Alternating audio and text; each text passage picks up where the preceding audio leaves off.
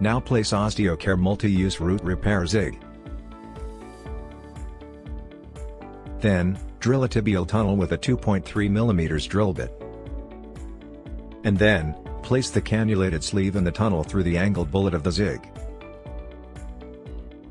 Cannulated sleeve is placed for the suture shuttling device. Next, pass loop and fiber through suture shuttle devices.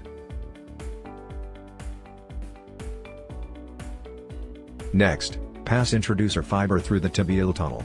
Withdraw introducer fiber from the accessory medial portal with the help of a loop and fiber. Anchor with Osteocare Rootfix Anchor in a retrograde manner. As the Rootfix Anchor is installed in the root, which is 3 to 4 mm, pull the strands to check pull-out strength.